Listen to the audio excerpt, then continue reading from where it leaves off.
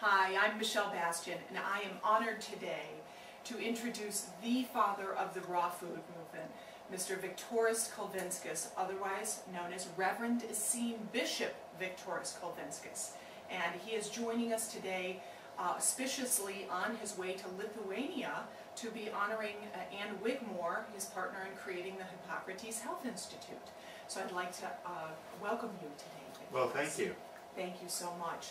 I want to say that my deeply held intention with this interview is that we will embrace discussing many topics in ways that are not typically addressed in our normal media avenues, including thoughts on the evolution of our species with regards to nutrition and our spirituality or divine energy system called the chakras.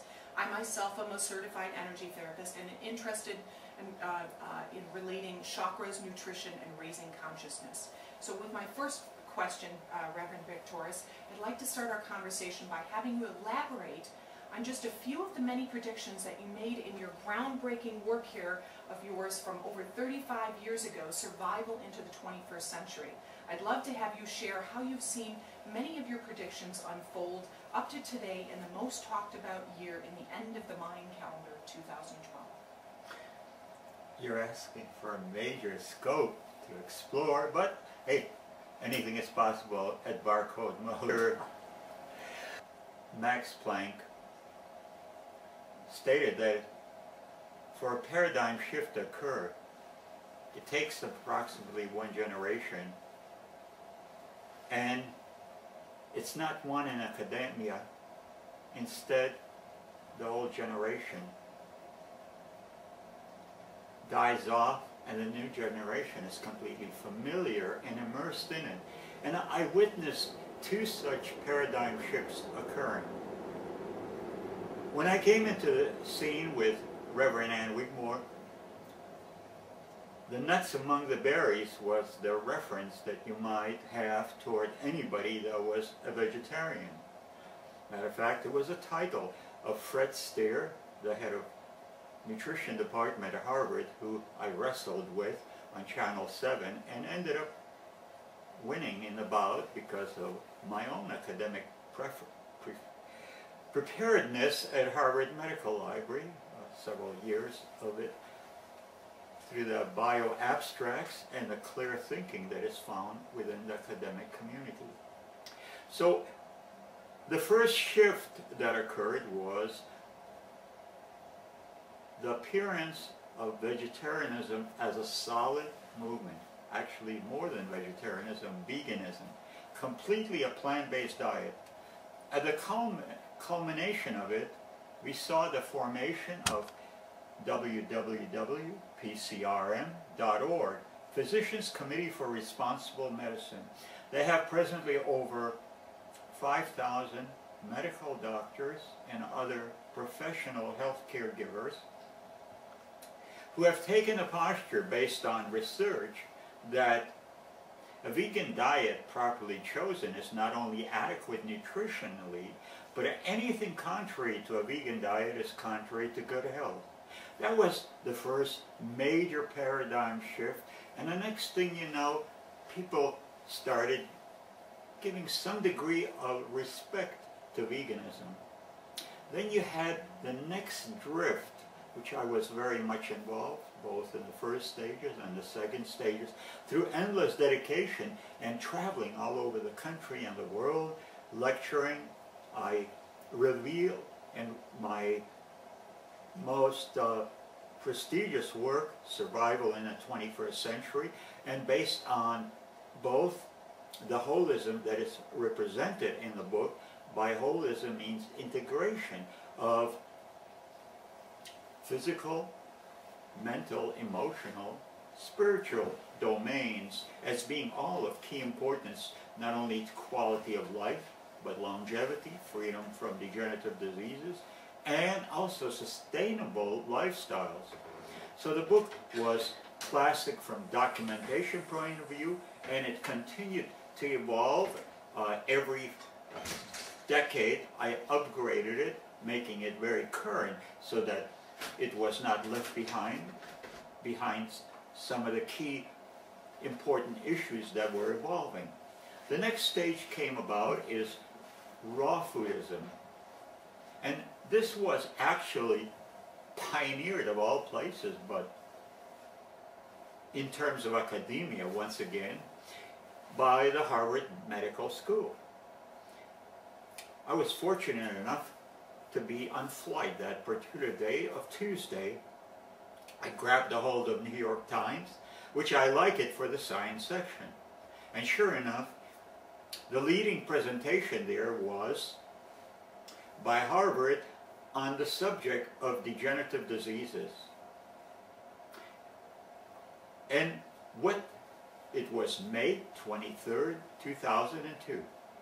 And in this extensive, elaborate article, it showed that, first of all, everybody who is on an enzyme-less standard American diet, the SAD diet,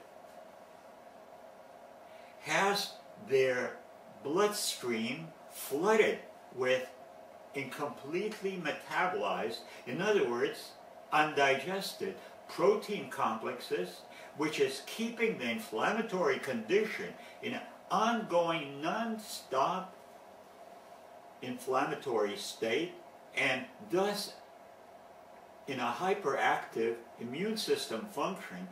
And the immune is the key driving force in terms of regeneration and maintenance of body ecology.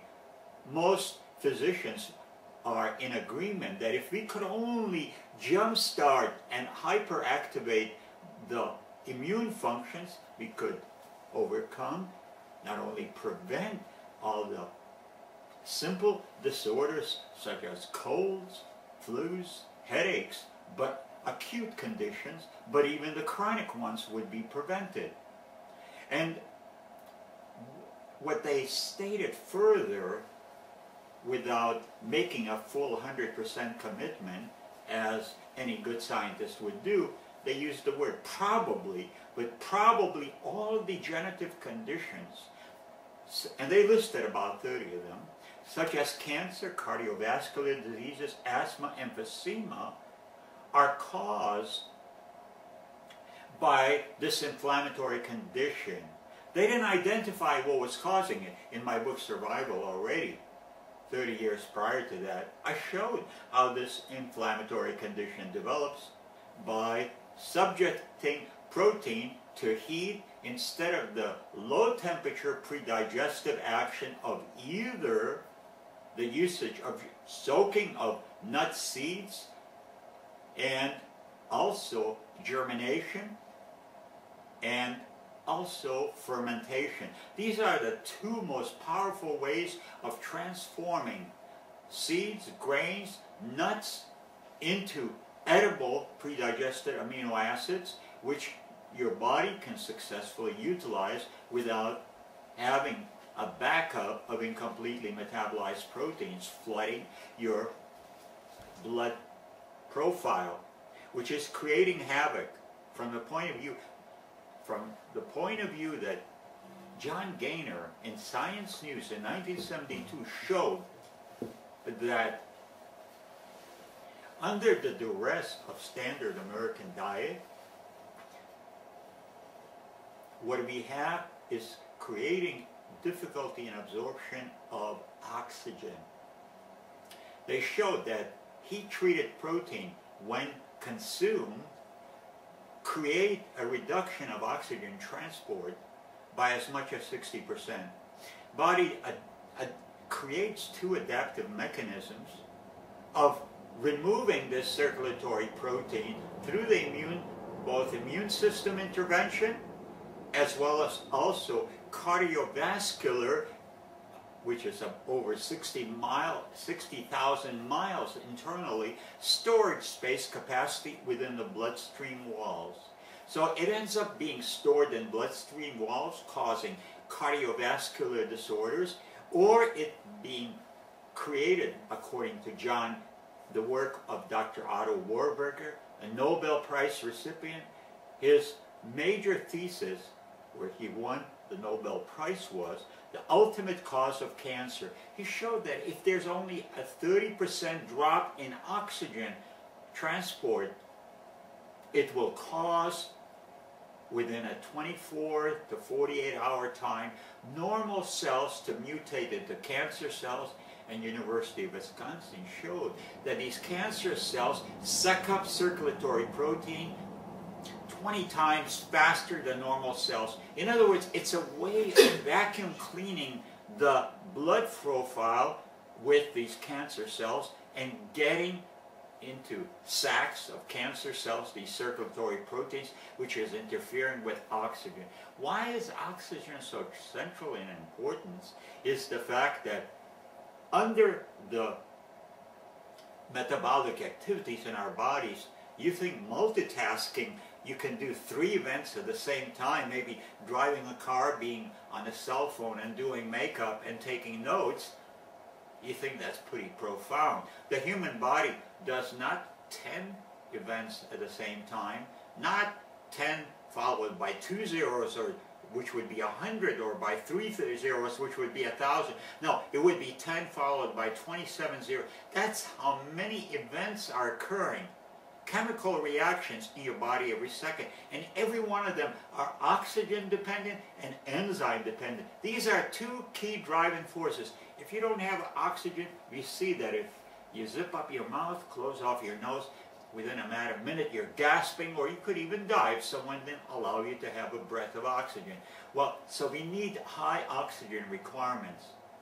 So this situation shows why the Harvard Medical School study showed the flood of circulatory and completely metabolized protein is such a radical alteration of blood conditions, and the only way you're going to have maximum oxygenation, maximum metabolism, is by consuming your food in a raw state. So more and more individuals are moving toward raw frontiers. That being said, Reverend Viktoras, would you say in a soaked nutshell, pun intended, based on all your years of work and research and observation and participation in clinical studies, what is your prescription in 2012 to prevent and reverse aging and disease? Undereating is right at the start. We're eating too much calories, too much protein, and too much fat. And we're seeing morbid obesity and degenerative diseases are rampant. Practically 80% of our population, that includes the children, about 40% of children. Overall average is about 80%, according to World Health Organization, are sick with incurable diseases.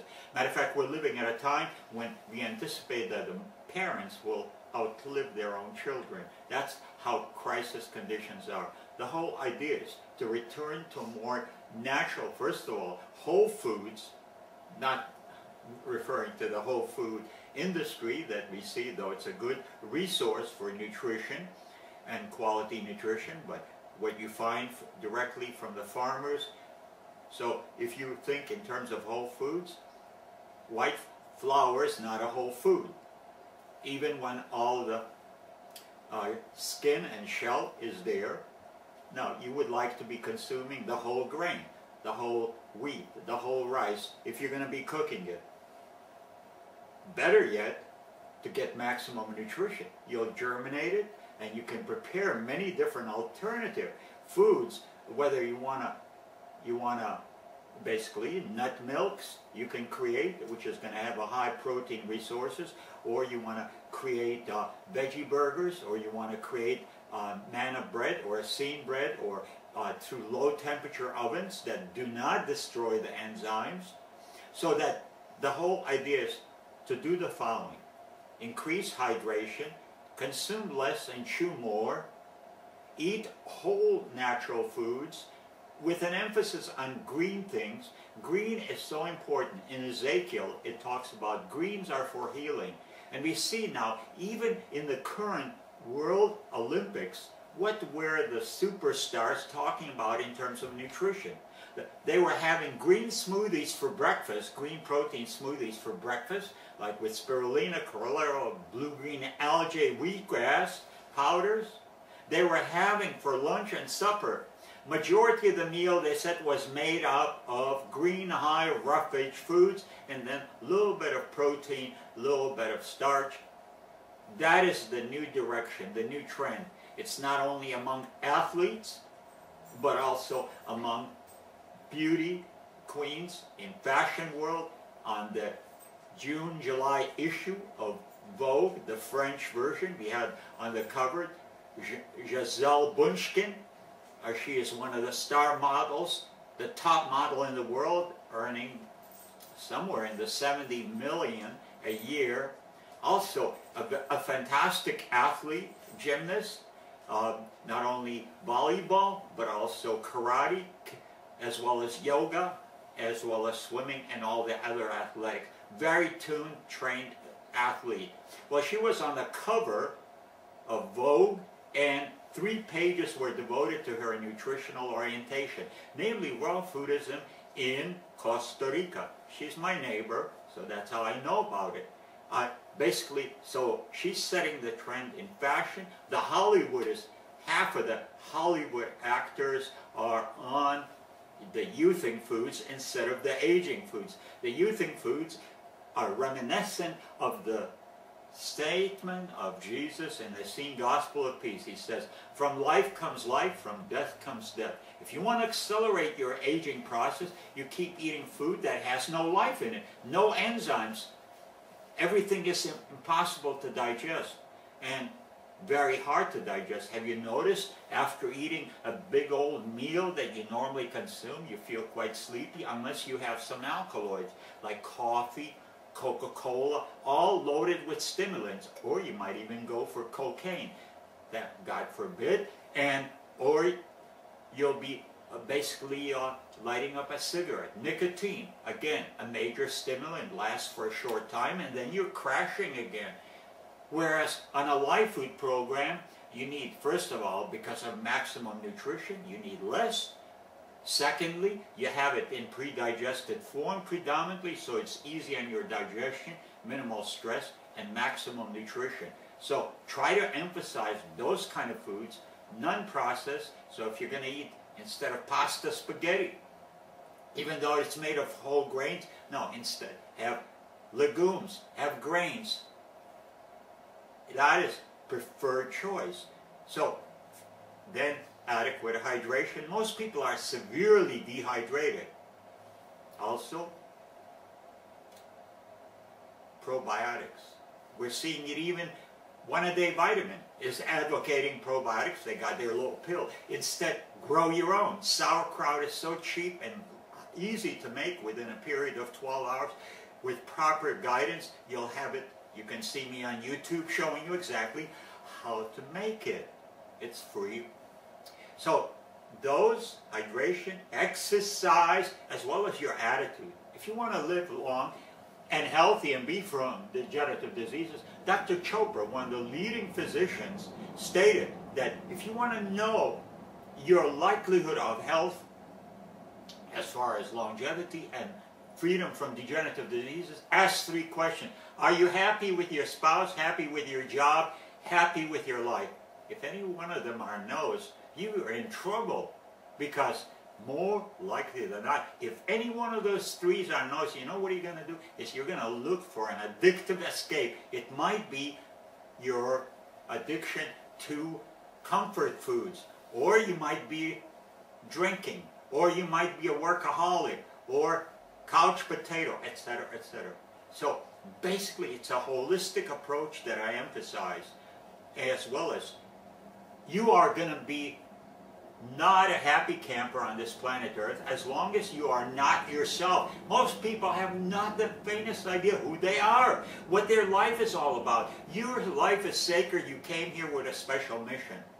And if you don't do your mission, it's just another incarnation. That does not count. You either evolve, it's like going through grammar school and sleeping, and then grade school, and then high school, and you either sleep through it and are not graduated, or you might be graduated without proper preparedness for the next level. In the cosmos, there is no graduation unless you've done your work, and that means self-realization. astrology, numerology, palmistry, all help. But the biggest helper is meditation and prayers. You work with them, silence, still, and your true self appears within you. And it takes over, and it makes you who you are. A happy, healthy, holy individual. It's our natural state. Beautiful. Reverend Viktoras, now I'd like to get a little provocative for a moment and actually present another, well, of course, yes, you laid it all out for everyone, but in the course of, again, back to my intention of speaking with regards to evolution, I'd like to read a little bit from this excerpt from the China study, which I know you know very well. I think the book came out back in 2005 by T. Colin Campbell. And in a written debate with Campbell in 2008, Dr. Loren Cordain, a professor in the Department of Health and Exercise Science at Colorado State University, argued that the fundamental logic underlying Collins' hypothesis that low-protein diets improve human health is untenable and inconsistent with the evolution of our own species. Now he goes on to say that there is no credible fossil, archaeological, anthropological, anatomical, ethnographic, or biochemical evidence to show that members of our Homo sapiens species routinely consumed low-protein diets. In fact, without the inclusion of energetically dense animal food into the Homo sapien diet, starting at least 2.5 million years ago, our large energetically active brains would not have evolved. So, do you perhaps feel, Reverend Viktoras, that we are being called at this point in time in 2012 to a more plant-based diet as a course of evolution because of needing to combat modern diseases? Well, it's more than combat modern diseases. It's also becoming a star athlete. And if you are interested in overall athletics, the whole athletics, first of all, I'll work on two things, which it seems to be overly emphasized. Athletics and also academic or intellectual development, brain power, okay? Those are two areas that seems to be aggressively attacked. First of all, the studies that have been done by Colin Campbell showed that the more your dietary orientation is plant-based, and it was a 10-year study with over 10,000, around 10,000 individuals involved, and it was the longest with study, not only in terms of duration, but also the largest number of variables were being addressed. Practically 100 different characteristics were followed on the individuals. And they found, as one of the examples, that the higher is the consumption of, now mind you, heat-treated protein. That's the key word, heat-treated protein. Or in other words, disorganized protein, the higher was the incidence of degenerative diseases. This is an undesirable directive to take. Now, we can take a look at, in a classic book that I co-authored with Dr. Edward Howell, entitled Food Enzymes for Health and Longevity. It's got 500 medical journal documentations, okay? And in it, we also looked at one culture that, in particular, that was the Eskimos, which illustrates the power of enzymatic nutrition in terms of prevention and somewhat of a long life. I thought they were living on a totally animal-based diet, however, consuming nothing but flesh foods of the slaughtered animals, because that was all there was. There was no fields of wheat, there were no apple trees or mango trees in the Laplands, in the North Pole. So they lived on what was available, but they never cooked any of that stuff. Then came in, and they ate the whole animal. They ate the brains, they ate the gut, they ate the liver, the kidney, which was the highest concentration in alkalinity. And they lived into their mid-90s. And they died from acidosis, because metabolic waste products are extremely high in the consumption of animal protein type of a dietary orientation. Then in comes missionary explorers, and they bring with them their stoves, and they start introducing the North Pole individuals to the tasty and aromatic foods that they were growing, creating in the ovens, in the frying pans. Those individuals, the northerners, who adapted to that diet, that generation, their longevity dropped right off by over 50% into their 40s, and also for the first time, it was totally unknown or unheard of, the ideas of cancer, cardiovascular diseases, rheumatism, were the causes of plaguing these individuals because they were consuming such a high volume of heat-treated animal protein. And right now the #1 cause of death in USA is cardiovascular, though some might say it's cancer, and the #2 is cancer. Both of them have the enzymatic component, which you'll find in my overall dissertation. So that the idea of eating heat-treated protein, which is this particular individual is advocating in a high volume, is going to push you right into collapse of your cardiovascular system. And those individuals who have compromised cardiovascular system, and studies have been done by Mount Sinai Hospital, they showed if your cardiovascular system is compromised, you will see on your earlobes creases. 2, 3, and the deeper are the creases, the more degenerate is your condition of cardiovascular system. Other studies showed that individuals who have compromised cardiovascular system, they will also have malignancy spread throughout the system. So it all depends whether you go to a cardiologist for being tested. They'll say, you've got cancer, we need to do surgery, chemo, radiation, or you're going to go see a cardiologist. They said, we need to cut you off. Either way, it's not the solution, as President Clinton showed when he went to his cardiologist. After doing cut and paste on his system of blood vessels, they couldn't help him anymore. His daughter was very concerned that her daddy was not going to make it to the wedding, so told him to lose weight, and he didn't know how to lose weight, but one of the associates of PCRM.org, Physicians Committee for Responsible Medicine, put him on a vegan diet. We saw him just a week ago on national television, looking about 15, 20 years younger, healthy, vital. His brain is clear. He's a vegan. Wake up, America. It's all coming out of medical research. The kind that you choose, there's all kind of choices available. You can have all these advocates for the consumption and for all kind of evolutionary benefit of high protein diet. So now, what is the value? I've taken as an example, and he's only one of hundreds of star athletes, Dan O'Brien. Dan O'Brien was competing in the arena of track and other similar competitive events on international level, and he was doing relatively well. But he had the ambition of appearing in the Olympics and in the decathlon, which means expertise and physical prowess and strength in 10 different arenas. At best, he could work out 1 to 2 hours a day. That was inadequate to develop the skills and the muscular prowess.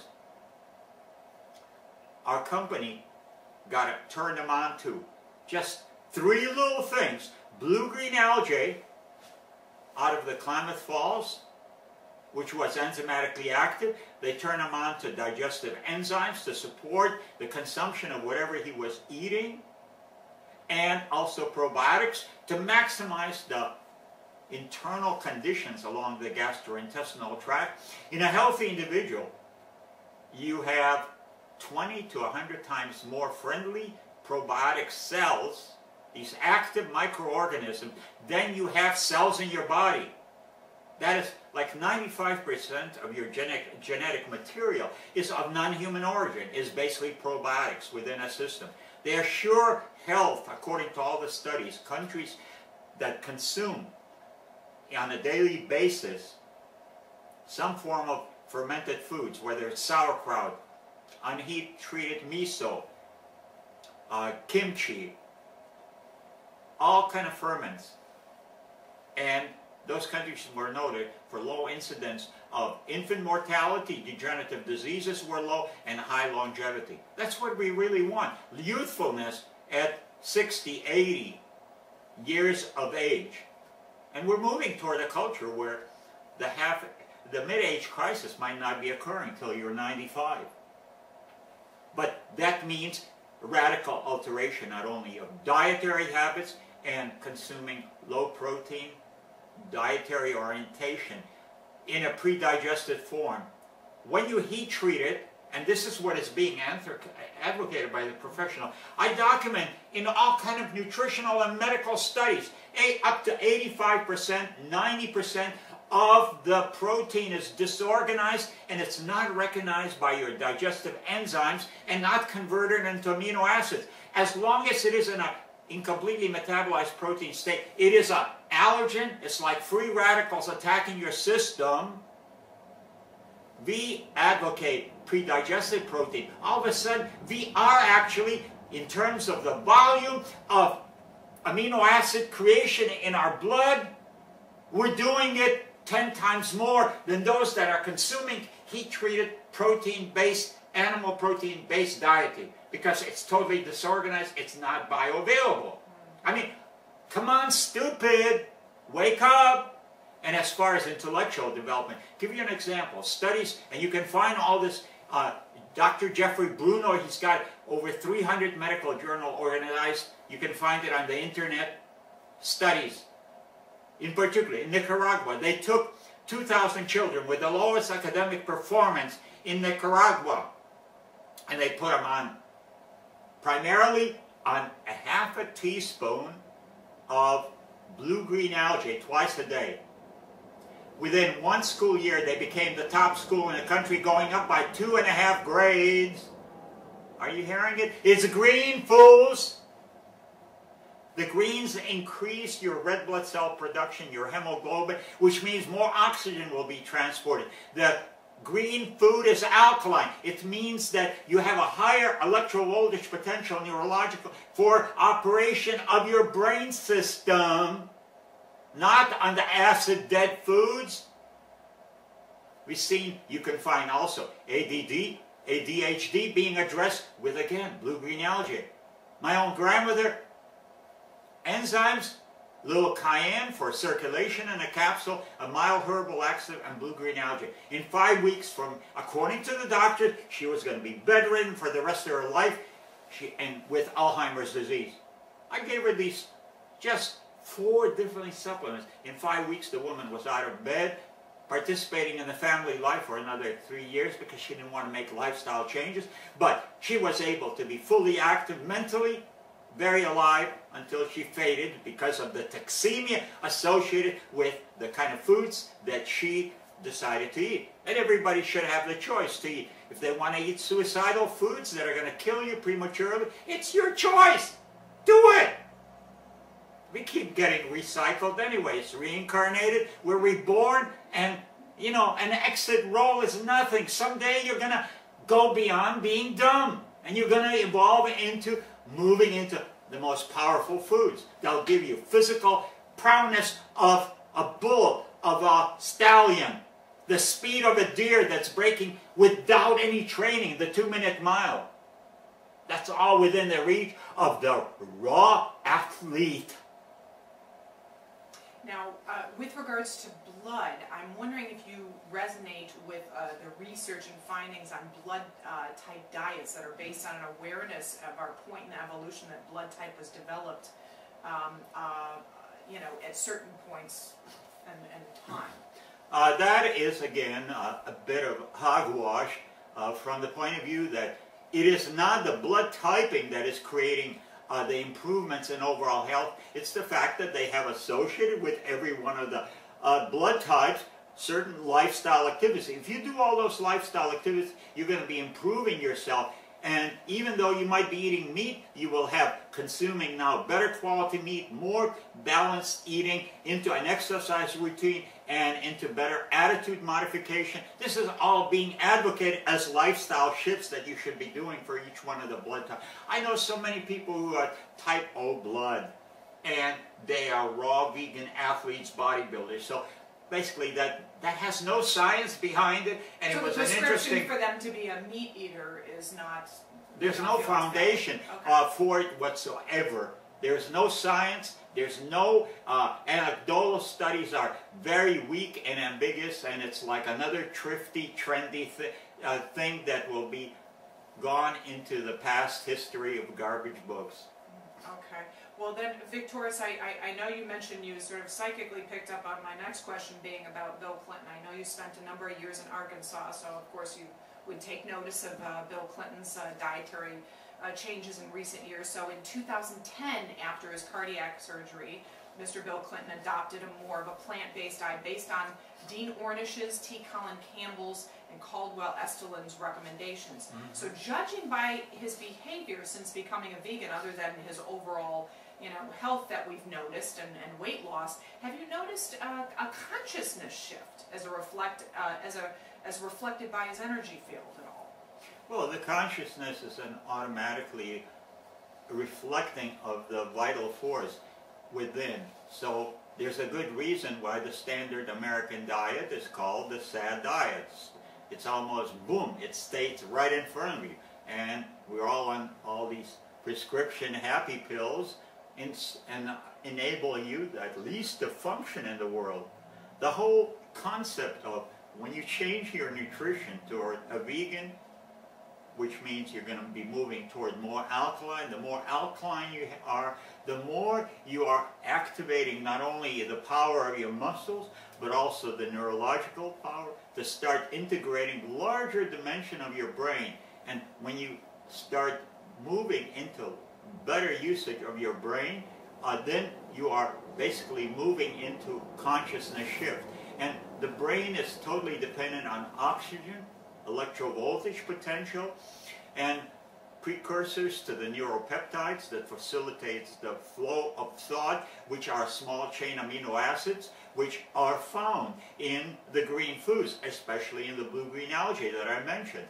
So with that kind of a shift, more so you will experience increased holism, increased awareness and sensitivity to things that are occurring. Matter of fact, your intuitiveness will start increasing. You will start, you're picking up the phone and you don't say, "Who is this?" No, it says, "Hello, Betty, how are you?" Because you're already on such a high level of ESP. Matter of fact, we're moving to a time, according to psychics and also mystics, that a time has come, and according to numerologists, time has come of one mind. We will be sharing one level of consciousness, just like we have trillions of cells coordinated and communicating in this limited body. We will have all bodies connected to one another, and we will move to an era from basically competition to cooperation. Wars will be totally out, and that means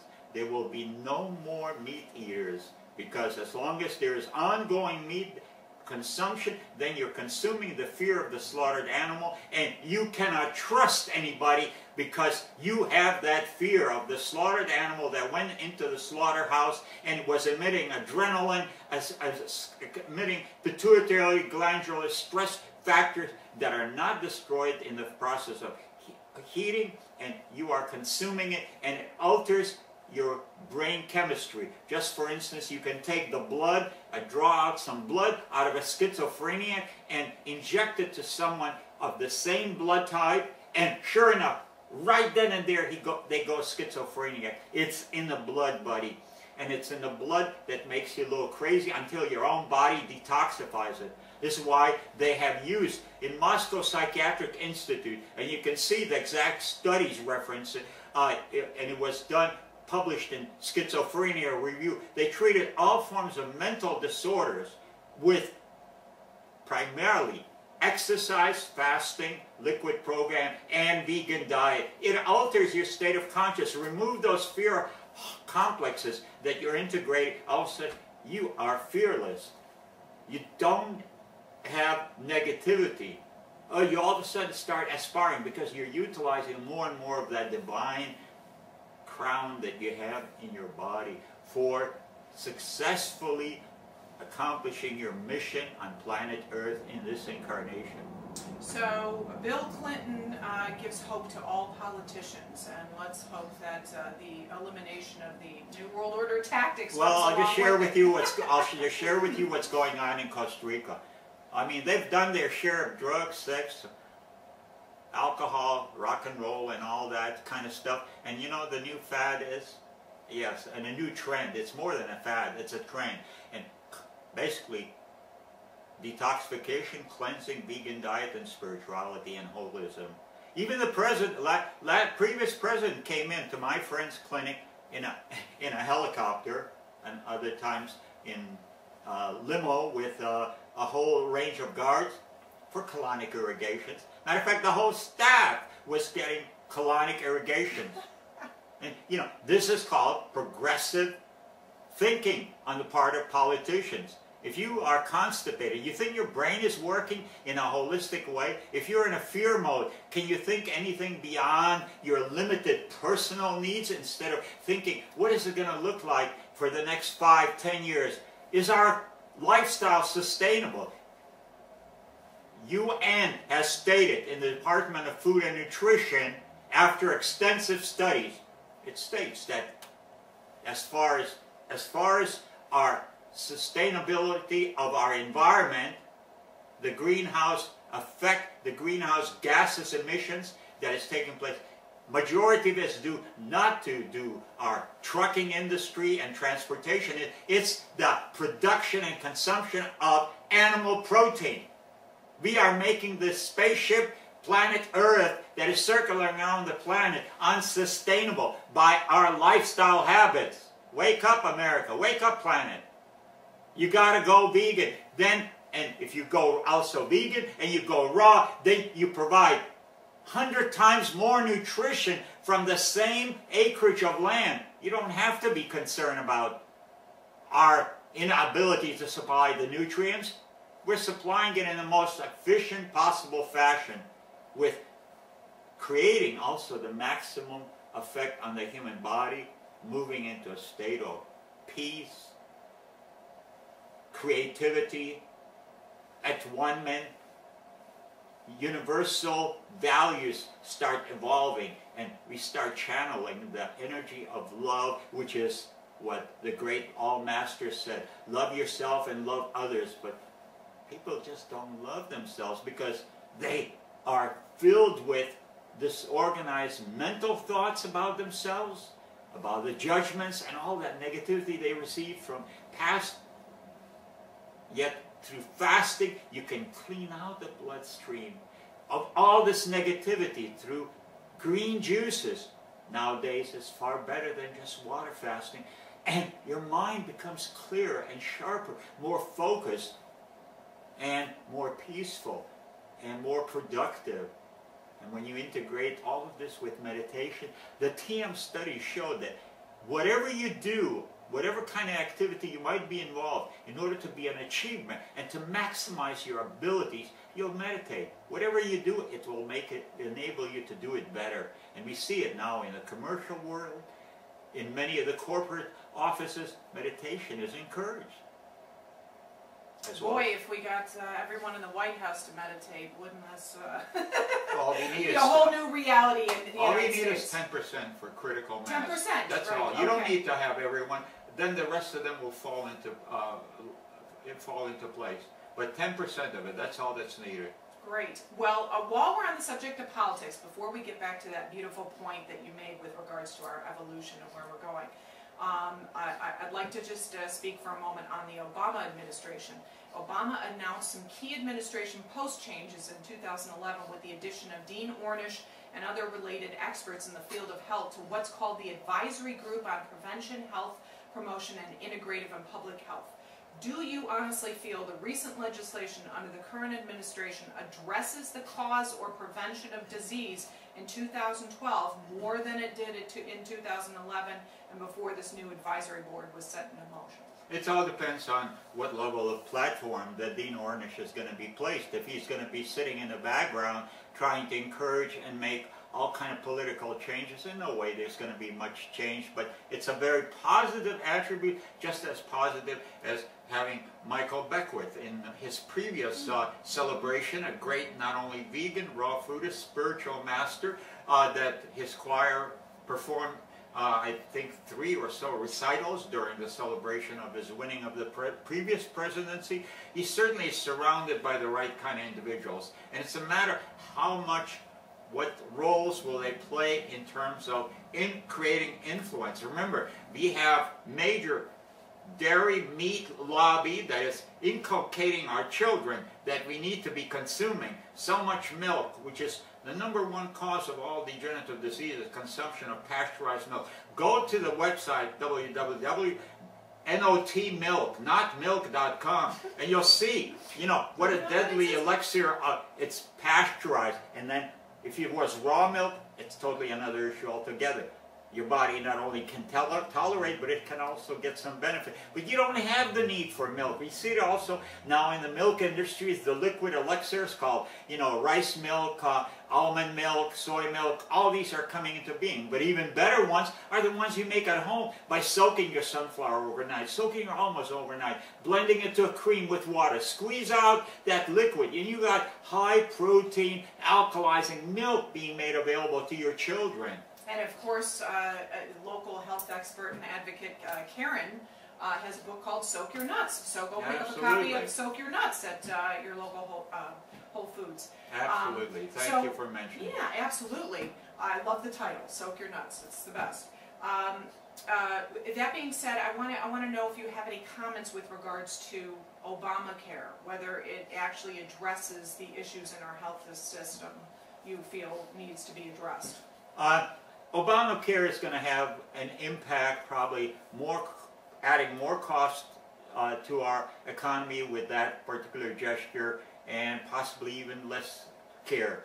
Until Obamacare becomes what the late President Johnson, when he stepped on the plate and he delivered a message on the health of the nation, he almost flipped over because he read that report for the first time.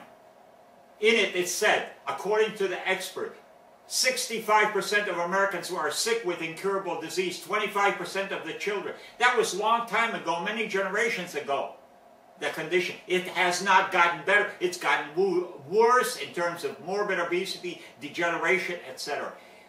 So he said and we were like 40th nation in terms of health in the world, and he thought we were the healthiest nation in the world. So he said to the Surgeon General, go out and find out why we got problems. 10 years later comes back the Surgeon General report. And to make sure you don't miss the essential critical information, they put it right in the introduction. As far as wellness and health is concerned, it's stated, do not expect any help from your traditional medical doctors, from hospitals, or from any scientific breakthrough. It said the whole issue of wellness and health resides on 5 basic principles. That whole is a model that I taught. Improvement of your nutrition, exercise, your attitude, the amount of rest you get, and the degree of environmental pollution that you are subject, as well as cigarette smoke. You improve these modules, and all of a sudden, you are going to be healthier. So, Obamacare should be the teaching of the 5 basic principles, and he's going to be able to reduce the whole healthcare issue, just like the previous governor said from Arkansas, the hell with healthcare, let's get healthy. And that's the whole issue. Get healthy by introducing and teaching the 5 basic principles that are consistent with what Dean Ornish is teaching in the PCRM.org. And this is what we all can do. It's the job of the politicians to bring these sacred truths to the public. They are not doing it. No, and furthermore, the next question I'd like to ask you is about this particular document called the Codex Alimentarius, which I picked up at the Health Freedom Expo recently here in Chicago in June. And it's an essential part of becoming a member of the National Health Federation. Can you tell us why this is important to know about? This also says global food imperialism. Well, yeah, in Costa Rica, I stopped at the local grocery store and I picked up Twinkies. And I'm reading, while I'm waiting in line, you know, instead of reading National Enquirer, I'm reading Twinkies label, and it says approved by this codex as a food that is within their standards. This is the kind of standards that is being advocated. Food that is processed, dead, that has a shelf life of 1,000 years. Is that what you want to be eating? Putting it into your body? I don't think so. They, of course, endorse and approve genetically modified food, processed foods, dead foods. The whole intention of this whole thing is accelerate the depopulation process. which is being initiated by, whether you look at the chlorination, the fluoridation, the chemtrails that are in the air, all of it are out to impact, accelerated the radical depopulation that is being propagated without war. Now I'd like to shift gears. Thank you. You've got to make your own choices. Nobody else is going to provide the answers. And the whole idea is sustainability, living on the limited environment within which you have. We are born of nature, and we are natural nature, wildlife needing individuals, life forms. And as long as we stay away from nature in our concrete block homes and away from clean air, sunshine, fresh water, you're just going to decay and decompose and be recycled by the microbial maggot world. But you can do a lot in your own home. That's what my teacher, Reverend Ann Wigmore, that's what Hippocrates Health Institute, this is our mission, is to bring the holistic lifestyles that are totally doable within your own personal home environment, so you can recover from degenerative diseases at pennies a day. Well, it might be 100 pennies a day, through the process of growing the grasses of Nebuchadnezzar, who we all heard of him in the Bible, who was sick, mentally and physically, ate grasses, and he overcame all these conditions. Following the teachings of the ministry of the Essenes, who were rediscovered in the Dead Sea Scrolls. That was their original writing. Historian Josephus said they lived on the average 400% longer. The average age was over 125 years of age, whereas the average age for Mediterranean, for Northern Africa, for Southern Europe was around 35. They lived on a vegan, enzymatically active, plant-based diet with a whole emphasis on germinated seeds, the sprouted seeds, the baby greens, the immature plants, which have the highest energy, most bioavailable nutrient profile. As a result, you need very little. And also, they're alkaline. If you are on an acid-oriented diet, your cells are dying off rapidly. Dr. Creel, Nobel Prize recipient, said the ultimate cause of all cellular death is acidity. You are consuming in your elixirs, everything that you consume is acid. Your colas, your cooked foods, your processed foods, they're all acidifying on your system. The only thing that is alkaline is the raw greens and the alkaline sweet fruit, as well as water is helping to flush out acids out of your system. Most people are severely dehydrated, and then they drink the chlorinated, fluoridated water, which is making your brains go stupid, and also at the same time the intestinal tract, it has an antibiotic effect, killing off all the friendly bacteria. This is not what you want in your life. But there's ways that you can do all this in a right fashion in your own home, in a cost-effective way. You can buy all the tools you need within the internet, even within Walmart. I mean, they got cheap, inexpensive juicers. They got inexpensive blenders that allow you to use them to create very delicious food, so that it can be done by anybody. And then you can sprout so simply. Just visit me on YouTube. We have free ways to show you how to sprout, utilizing the paint strainer bags, which are nylon meshes, at any paint store or lumber yard or hardware store. You use them, and it takes only a few minutes a day. You can grow from 1 pound of seeds, 10 pounds of sprouts, and they keep very well in a refrigerator. So there is solutions. Do not panic. You just got to make the right kind of choices in your life. Or you visit a place like Veggie Fest, where I was a couple weeks ago at the Science of Spirituality down in Naperville, and I saw the Sprout Man there, and they had beautiful sprouts growing out of a bag. Very easy and simple to do. So much like your own book, Viktoras, Survival into the 21st Century, a generation has passed since Dr. Gabrielle Cousens wrote Spiritual Nutrition and the Rainbow Diet, in which you wrote the preface. The modern printing, and which I have here with me today, Spiritual Nutrition, 6 Foundations for Spiritual Life and the Awakening of Kundalini, also includes your preface, of which I would like to highlight here and have you elaborate on the spiritual and nutritional frontiers we are foraging. I love when you say in this book that it helps, that this book helps Mother Earth detox into the world of tomorrow, which is being created in the hearts and minds of the ones who are at one-ment, or atonement, at one-ment. I am that. You also go on to say, regarding the book, it is like having a conversation with God over a glass of wheatgrass juice. Love that quote. This is essentially the metaphor I'd like to delve into, as it seems to have the keys to the whole concept of spiritual nutrition. And as an energy therapist, I'm most intrigued with how this relates to the chakras and raising our consciousness through what we eat and take into our bodies. You've certainly laid out all the foods. I'd like to talk a little bit, have you talk a little bit more about that, and perhaps you can discuss briefly the model of subtle organizing energy fields, or SOEFs. Mm-hmm. And I'll just show a photo here that has the chakras. And in fact, in Survival in the 21st Century, you were one of the first ones to include chakras in your book over 35 years ago, and there weren't even, the amount of books on chakras that there are today. Thank you. Yeah.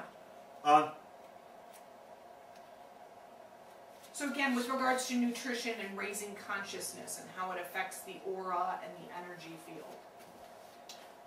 The more still is your energy, the more quicker will you evolve in intellectual and spiritual consciousness. In Bhagavad Gita, it states that a person, they have 3 dietary levels. The Essenes had the 4th one, which was biogenic. The Bhagavad Gita, they talk about sattvic, rajasic, and tamasic. The tamasic is basically a diet of cooked and overcooked food. And it states in it, I mean, that's thousands of years ago, it states such individuals are unsuited for spiritual and intellectual work. The energy is totally stuck in the stomach, in the digestive process. It does not rise into the heart or the throat or the consciousness. Basically, such individuals are relatively robotic. Though temporarily you can transcend when you are abstaining or under influence of a cup of coffee or some other kind of stimulant or marijuana. You can access much higher levels of awareness, and that all has to do with alkalinity and versus alkaloids. On a vegan diet, you are on an alkalizing, alkaline diet. On a tamasic, acidic diet, you are acidifying, and if you reach for certain elixirs that have ability to neutralize the acid components that are circulating in your system, that does make you temporarily alkaline. Whether it's nicotine, caffeine, cocaine, or marijuana, any of these things can do that. And what we saw is a major revolution take place 3 generations or so ago, when marijuana became popular in the culture which was evolving out of the president like ours are promising all kind of things. He promised us a car in every garage and chicken in every pot. Well, the kids forgot about the chicken and they got into the pot. And what we had was a major revolution. The anti-war movement took place. Pro-life, in other words, became activated. The idea of killing anything, animals or humans, was a no-no when your consciousness has evolved.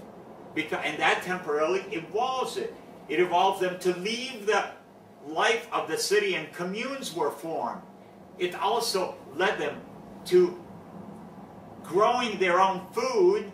And when you're growing your food and eating in the garden, that alkaline food, it's starting to alkalize. And the more alkalizing you got, the more high you got without relying on that marijuana weed. Matter of fact, what started happening, you became so alkalized and so conscious that if you took that marijuana, you pushed yourself into extreme alkalosis and you had a bummer trip. No more glorious hyperspace adventures. Now all of a sudden you wasted.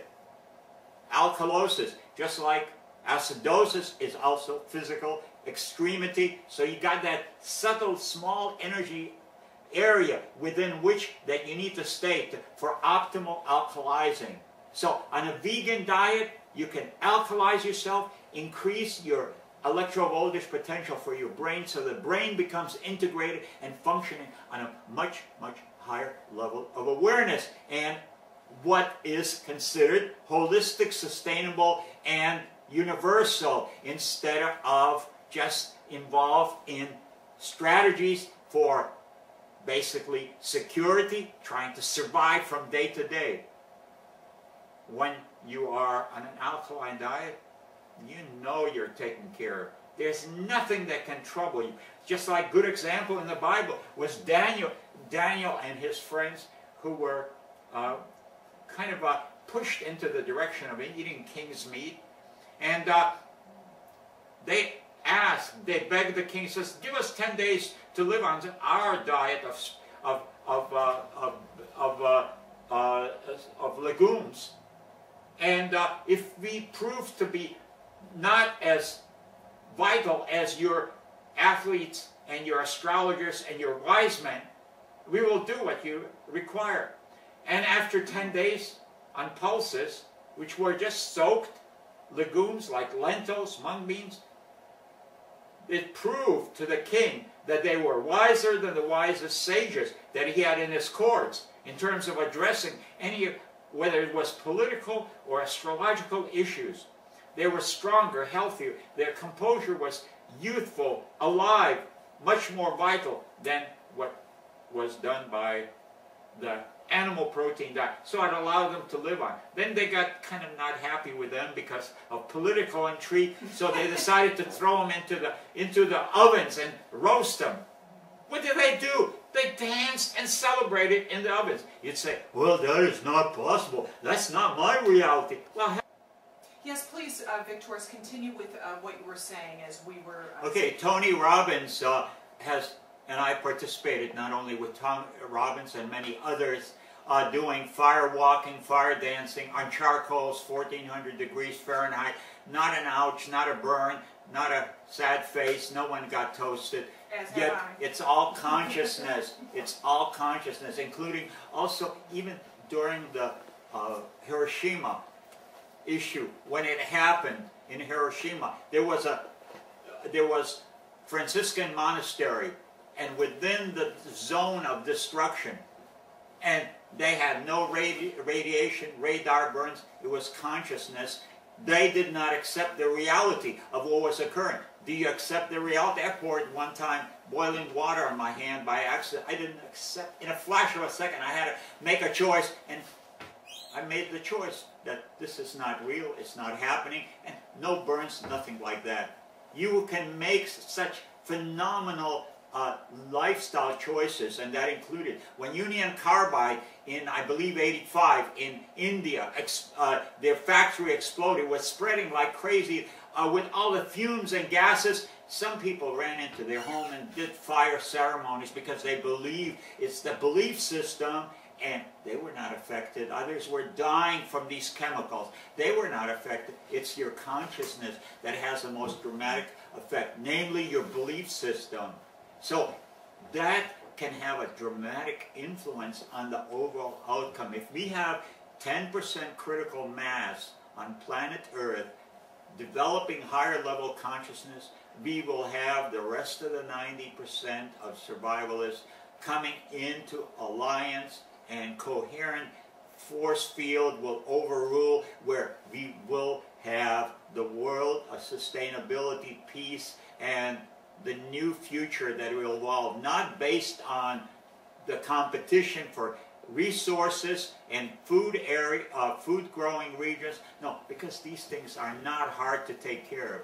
No, instead, the whole future will reside in expressing our unified mission, and I mean it, unified mission. We are meant to be at one this particular period of time in history, and we're all important, and it's us contribute and come from our own area of expertise and specialty and evolutionary consciousness that we came here to be part of the clockwork, to make the clock tick in such a fashion that will give you timeless bliss.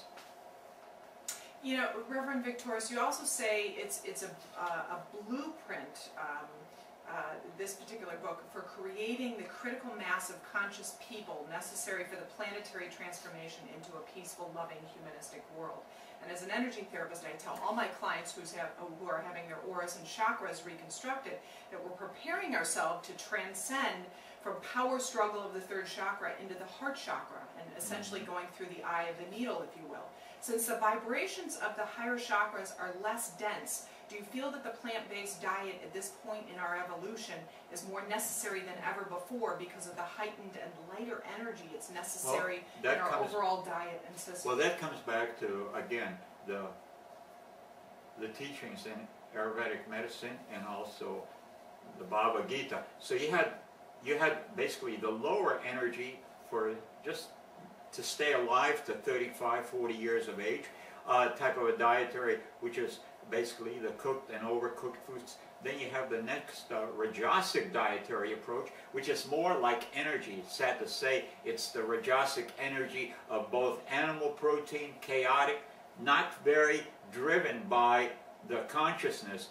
Sattvic diet, which was the third level, that's the one of eating the food as created by the cosmos in a perfect form of the interaction between the sun energetics and the earth energetics, and giving you a harvest of greens, a harvest of fruit that is perfectly ripened from the tree instead of picked away prematurely, and it acidifies your own body. So this is the Sattvic diet. It's the diet of spirituality, the diet of consciousness. And the diet next with that was what was found in the Essenes, in basically the fourth state, was basically biogenic, which is basically food that has the highest level of aliveness, so that your celery might be considered a mature plant. But if you took the celery seeds and you germinated and you ate the celery sprout, you are in a process of regenerating your body with a high vibration of the growth that is hormonal, enzymatically, and providing the basic essential nutrients for the whole body, rejuvenating into a younger, more vital, more alkaline, more cosmic profile, so that now you can, by merely focusing on the chakras, you can bring them to life through the process of meditation and stillness. So you can take that power chakra and not only energize it through like qigong exercises. For instance, if you imagine around your belly button you have a clock and you spin it in a clockwise direction, you create such an increase of power on your system. Matter of fact, metabolism increases because this is dealing with this energetic, and you'll end up losing. Just do this 50 times around your belly button, stroke a few times, and repeat it one more time, and do it twice a day. According to Qigong Master, you lose about 2 pounds of fat out of your system every week. That's an easy thing to do. And when you start spinning your heart chakra, or working with special crystals, and also through meditative focus, now you increase the unconditional love, the cornucopia, the experience of divine love, going beyond your personal needs and finding yourself at one with all and feeling the joy of group love.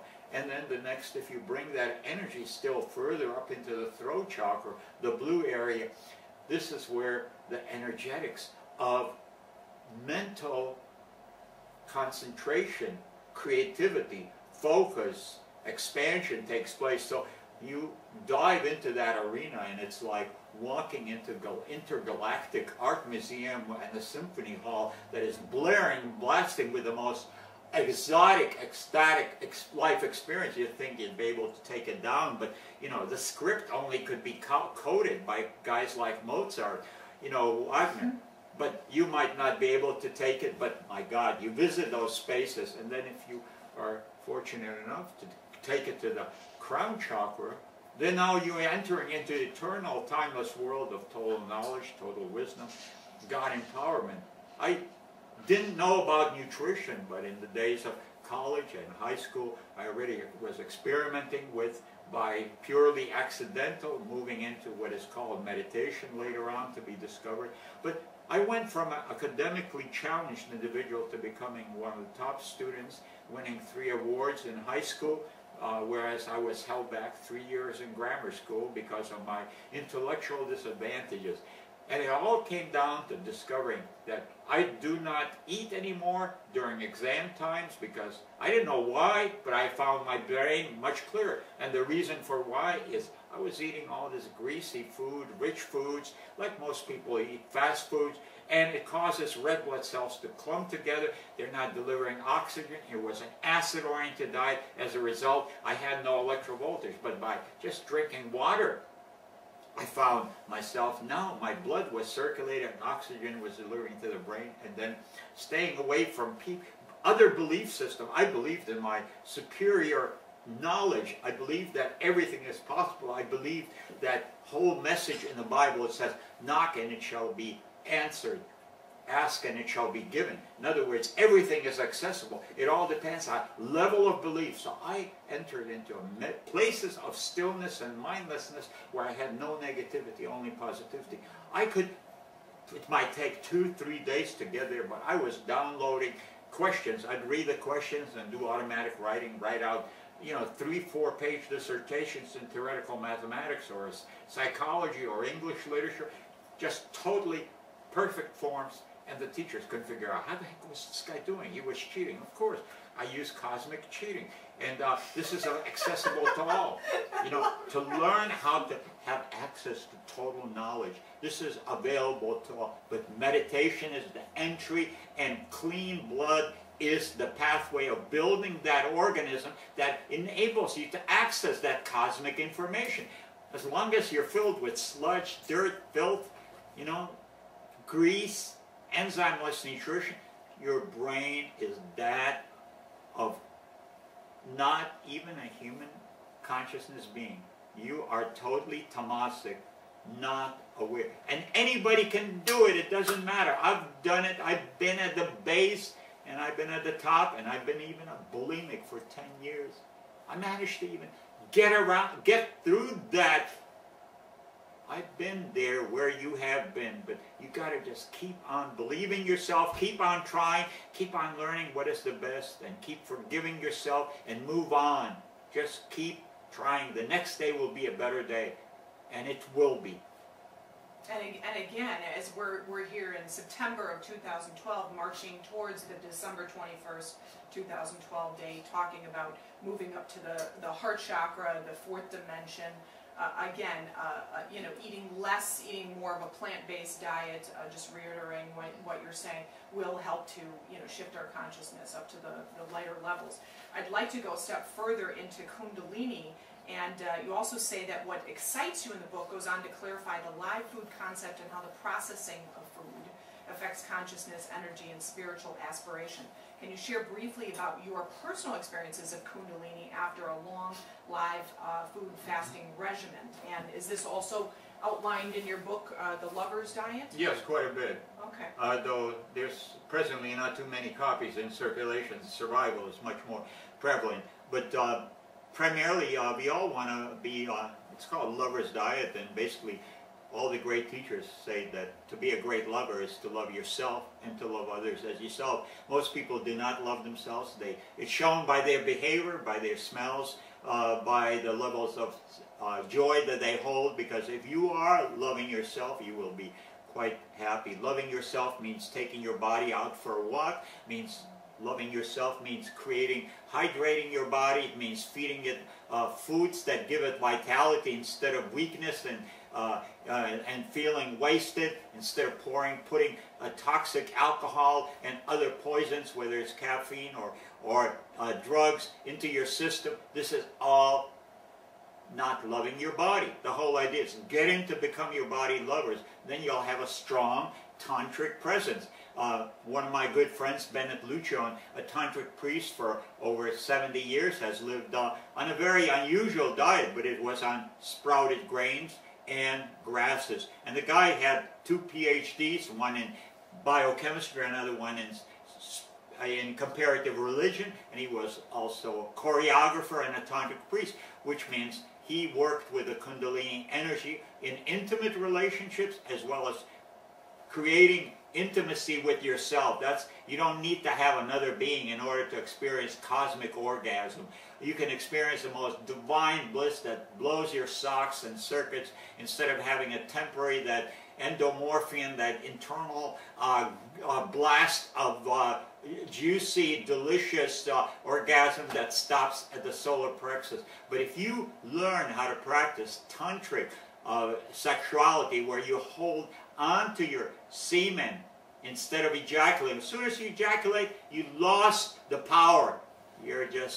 This is where the Kundalini energy, the chakra energy, is created and stored, and through consciousness guiding, you can take that electrical force, the ionic state of prana, and move it through your chakra system.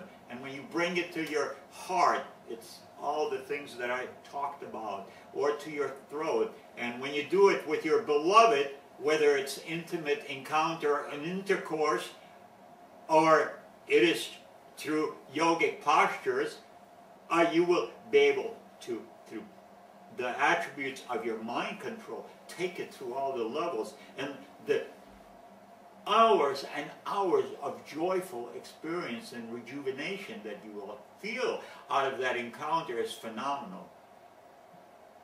So look into some different attitudes toward what we consider sexuality.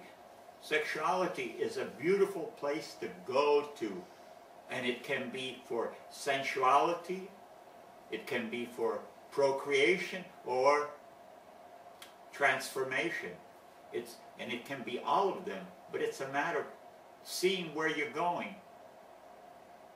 So learn how to play with this chakra energy, and you'll be able to control it much more so on a vegan diet than you can on the overall short-lived lust of an animal-based protein type of a dietary orientation.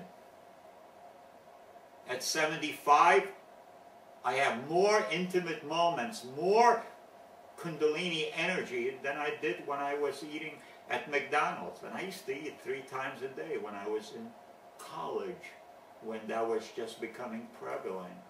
But when I started experiencing with vegan diet, the Kundalini energy, the intimacies that went on, it led to the movement of this energetic field through your system, and the experiences of visual, auditory, as well as fragrance. It is beyond description. Either you've been there, it's like eating an apple versus talking about an apple. You want to eat the apple to know the apple. That's likewise about chakra energy. You do the practice, you do basically your breathing exercises, your locks, your empowerment of your system, but all this work is only centering on one thing: bringing you into complete union of integration. That's what yoga is all about. It enables you to now not only transcend the limitations of your own body, but you start extending yourself through your own example and interaction with the world, and heightening the vibrational levels. And we are at a time in history when, you know, it's now, you're talking about the December 2012. According to a very popular DVD called The 11th Hour Top Scientists, they're talking about the flares that will be emanating out of the sun will be so pronounced because it's already, the flares are developing more and more intensity, but it will be peaking in December of 2023.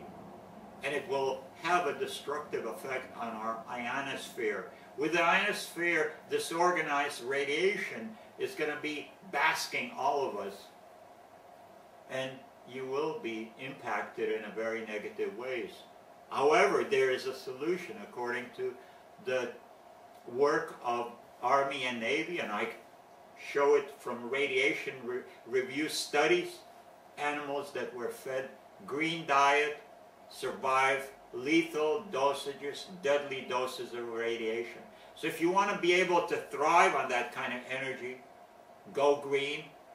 If you're not greening yourself, then you're probably going to get radiation damage in your system. This is a transitory cycles. It's nothing new. Our whole cosmos, our solar system goes through cycles and cycles. We see more than just the day to night cycles, moving around the sun cycles, but also we go through each one of the zodiac systems. And then also there is continuous evolutionary higher and higher spirals, and there is a lot of repetitive action, such as renewal of planet Earth through the process of earthquakes, volcanic eruptions, earth changes, polar shifts, and there is loss of civilizations, as has happened before. It will happen again. But the thing that you need to live with is that you are an eternal soul, changing vehicles from incarnation to incarnation. There is no death. There should be no fear of death. It should be a celebration. Just like birth is a celebration, death should be a celebration of joyfulness, moving into all kind of wonderful dimensions of the cosmos. You are an eternal being and having a temporary transient experience in a physical body. Don't worry. Be happy. Good point to come to, Reverend Viktoras. Since we're talking about sexuality connected to the second chakra, also creativity and birth and rebirthing ourselves as we will. I'd like to think I'm one of those that with this interview focused on evolution. I'm creating a future for my daughter Angelina, as we are all as parents creating for our sons and daughters and the generations being birthed into the world at this point in time.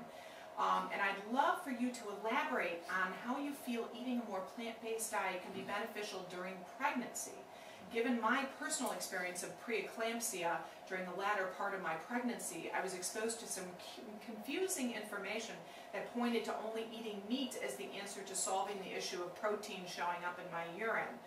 They seem to be dissatisfied with my choices of doing plant-based protein or even raw food, smoothies and drinks. Can you clear up what preeclampsia really is and how having a plant-based diet can prevent or solve this potentially life-threatening problem? Dr. Gabriel Cousins, an MD, he, just like myself, expounded the idea of preliminary cleansing and detoxification on the part of future partners who are going to give birth to a child, so that if you cleanse and detoxify your body, you'll never have any preeclampsia. It's just an attempt on your body to detoxify even further, to eliminate toxins, so the child will be evolving and developing in as clean as environment as possible. Even with these considerations, just remember, the placenta, according to 2007 studies, the placenta of the average American has over 250 chemicals that have nothing to do with life. They are basically poisons in the blood itself. So the child is subject to a tremendous amount of very poor environmental conditions. But as far as the infant's overall development during the birthing stages and nutrition, there's an excellent book, research book that was written by Dr. Bernard called Prenatal Origin of Genius. You can find it on the internet. And Bryce, they studied over 200 geniuses, and what were the characteristics that made all the difference with these individuals. And some of the outstanding things was, first of all, it was a simple plant-based peasant diet. They called it, was conducive. Secondly, it was being away from pollution and environmental toxins. They lived in a countryside. 3, it was the thoughts of the mother, because it is the thoughts of mom that basically influences. Your thoughts become organic compounds and circulate, and it ends up influencing the infant. So if the mother is involved in listening to concerts, playing a violin, hanging out with musicians, you can be guaranteed that infant is going to be a musician. My own sister, my mother was involved in business. and she was very common, 12, 16 hours a day. She was 42, I believe, when she gave birth to my sister, who's like 18 years older. Well, before she gave birth, I told my mom, I said, you're going to give birth to a daughter, and she's going to be an accountant. Sure enough, she's a certified public accountant, because my mother was totally dived into that kind of level of consciousness. With me, it was being involved in spirituality, consciousness type of exploration, and I have been directed into that kind of predisposition. So the mother has great influence, and of course it is the overall time of birth. So your thoughts, not sitting in front of a soapbox operas, watching violence, allowing your children to watch violent cartoons. This is a way of degenerating your consciousness and producing inferior offsprings.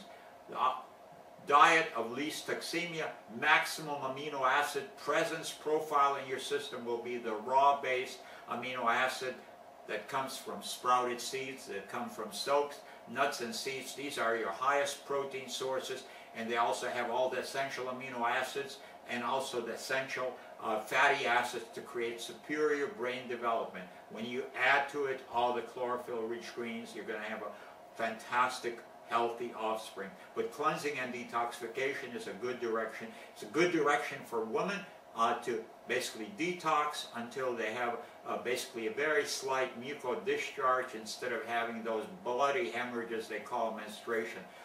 I spend many, many pages on the subject of menstruation and research, and showing that basically it's the consequence of poor dietary choices. The healthier you are, the less will you have of a menstrual flow, and yet you will be fertile.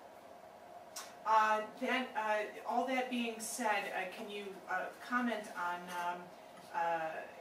there's one of the fears I had going into childbirth was the fear of interventions in a hospital environment, and my ideal plan was to obviously have a home birth, but we were to be in a birthing center where there was a water-based birthing a support system, as well as different yoga techniques and so forth. That being said, I had high blood pressure given my age and ended up having to be in a hospital environment. Can you say anything with regards to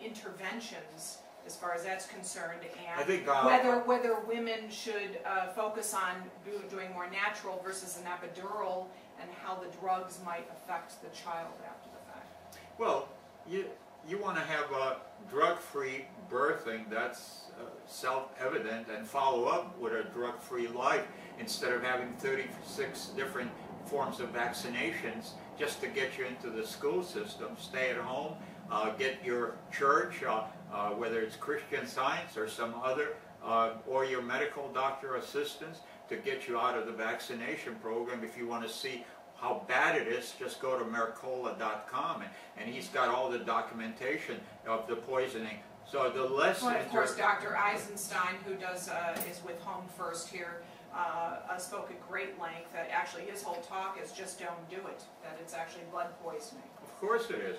But you're going to have to find ways to get around it as long as you live in the system, and basically they will do everything possible to have you basically medicated, vaccinated, and be a zombie-like individual, which is what the whole system is pushing on one level, though there is a consciousness level that is polarizing, and people are evolving into ever higher consciousness due to the influence of the internet, which is acting for many of us as an educational tool for sharing a free university concept of holism, so that each individual has access to correct information. So you as a person primarily work with your midwife, with your holistic medical doctors. There's many great tools. I certainly am not the one to expound any particular practices outside of work with your best professionals and with minimal type of intervention, optimizing your nutritional program, your oxidation, and also your breathing, and all of these are key. Remember, oxygen, alkalizing, full spectrum of minerals that you get from utilizing in your diet, seaweed, vegetables, as well as sea salt. and try to get highest quality in these kind of nutritional supports. And then it's the green food and the amino acid profile and the essential fatty acids coming from soaked seeds and nuts and germinated seeds. So you do those kind of things, your body will continuously detox itself, keep on getting cleaner. A good idea is to do like 3 weeks of cleansing, where you're on a very clean dietary with very, no nuts, seeds, or avocados. You're just eating plant-based diet with maybe some steamed vegetables occasionally, and then and plenty of hydration through fresh vegetable juices and water and herbal teas, and then follow it up by a little more concentrated program where it might involve some manna bread, acine, zako bread, some cooked squashes, and soaked seeds and nuts, avocado. So you'll put your weight back on, and then you go back on a cleansing one, and you keep on repeating this, month after month, and you keep getting healthier and more detoxified, and you'll see every month great improvement in your skin condition, your weight, your consciousness, your energy level, and eventually you'll see your iris go through changes. My iris was black with 4 stress rings. Right now it's blue. They say irises don't change. Yes, they do change. And it has to do, it's a mirror. You can see the science of iridology. Just look up books on that subject. Your iris tells the condition internally of your body. And basically iris change when it's basically, if you're from the basically Caucasian white skin race, then it will become blue-green. And if you are from any other race, it will end up becoming clear, kind of mahogany, light mahogany color without any demarcations, so there won't be a bunch of black spots or color spots throughout your iris. But that's called cleansing and detoxification. It takes time, and basically you go on with your life. You don't concentrate, oh, I'm doing all this. I carried on a very full, rich life. I was busy all the time. The nutrition was just a background. It's not my central role. It's something that you feed, try to eat best possible fashion, and continue to educate yourself and move on. I mean, my work has been extensively involved in many, many different backgrounds. I worked as a college mathematics teacher. I worked as in the computer industry with Harvard, MIT, Smithsonian, and all Apollo projects and all that kind of stuff. And now my interest has become biochemistry, evolution, consciousness, the origin of the source, what life is all about. You just keep on evolving. And food, less food, but highest quality vibrational food. In other words, make sure, emphasize on all your starches, fat, and protein being in a pre-digested form, so that it's easy on the digestive process, and then you have all the micronutrients by way of enzymes, minerals, amino acids, all of it coming in a maximum kind of configuration, so that you are going to be always working as a healthy, happy camper with maximum energy, good athletic performance. Now, as far as breastfeeding goes, do you feel that helps an infant up to a certain point, eliminating allergies and such? Well, allergies stem from, basically, they treat all forms of allergies through enzymatic saturation within 2 months, including gluten intolerance, which is altogether very common. And by eating food that is enzymatically active, namely mother's breast milk, which is in a low protein, pre-digested form with all the essential amino acids, all the nutrients are there. And it's only regardless of what kind of a diet somebody's following, breast milk is going to... the child will reject it if it's a toxic diet. My mother was toxic. Within 2 weeks, I wouldn't ingest my mother's breast milk, and she stopped feeding because she was emotionally very toxic, and she was in a difficult emotional state. So I stopped breastfeeding, and you see children rejecting mother's breast milk, indication of toxemia. So children are intuitively still knowledgeable. That's why when children are being fed all that beech nut and all cooked food and stuff like that, what do? They close their mouth. You have the most difficult time feeding. And then when you force... It's pasteurized, correct? All the beech nut stuff? It's dead. It's cooked. Dead. Otherwise, it wouldn't sit on shelves. And primarily, and then if you force it down, it vomits up, it throws up, because it's still got the vital force of stomach to reject what is poisonous. Then eventually it becomes more and more acidified, doesn't have vitality to execute this muscular response. So now it passes out through the rest of the GI tract, which is still relatively alkaline, so you get diarrhea. Eventually that becomes over-acidified, and now you start getting into slower and more sluggish evacuation, and now you're building up toxemia, you're getting all the skin conditions of childhood diseases. This is all unnatural. These things wouldn't be occurring, and they are not occurring within raw women who had detoxified themselves before in pregnancy and conception. Milk of mother's breast milk, like I said, it's low protein. It's around 1–2% protein, yet it provides all the essential amino acids during the period of most rapid growth and development. You don't need something 20% protein, beef and animals, in order to be able to be healthy. No, you need that kind of protein is in order to become unhealthy and sick and move into degenerative diseases. Well, you bring up an important point, which I'd like to sort of close on, is do you feel raising children on a raw plant-based diet is a good idea with their increased needs for protein?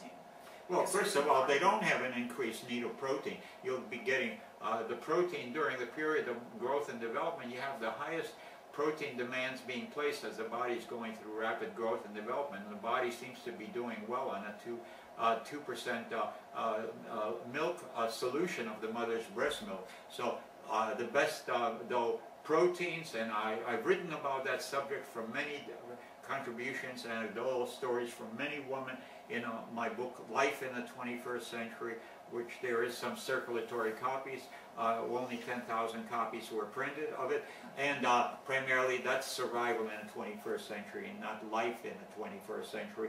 And basically it's all the stories of women who had done extremely well on the raw food program, and I've seen the results. I mean, children, first of all, on a raw food program are born with long earlobes, very large-sized nostrils. These are indications of strong lungs and strong heart, and earlobes are indications of strong liver and kidney. So these are far superior, strong genetic type of children. Whereas you see right now, all the children being born, they have no earlobes. According to Chinese physiognomy, that means that is, they have a sensitive kidney and liver, and unless they're well taken care of nutritionally, they will not be doing very well. They'll be just like the rest of the world population. By the time they're hitting mid-30s, they're suffering already from some chronic incurable disease, which is totally reversible by a lifestyle shift, a shift in consciousness, moving into holism. It's totally up to yourself. Love you. Survival into the 21st century, way before its time, 35, 40 years ago. And as you said, it takes a full generation for people to transform. So, we're probably at that point where we're ready to receive this more than ever before. Oh, absolutely. So you can pick up a copy of this at Karen's Raw on Halsted if you're in Chicago. And you can go to the website www.survivalinThe21st century.com. And I would love and appreciate, as we're wrapping up here, if you would simply inscribe a dedication to all future generations, including my daughter, with regards to Thank you so much. Please visit me at viktoras.org, also viktorasretreats.com, where I conduct retreats during the months of January right through July, and we have courses. They're usually 8 days long of the most intensive saturation into detoxification, cleansing, and having fun. That's the most key thing, and being enlightened. Love you. And thank you so much, and we send Viktoras off to Lithuania now to do a dedication for Ann Wigmore. So we wish you well on your journey. Thank you so much. Thank you.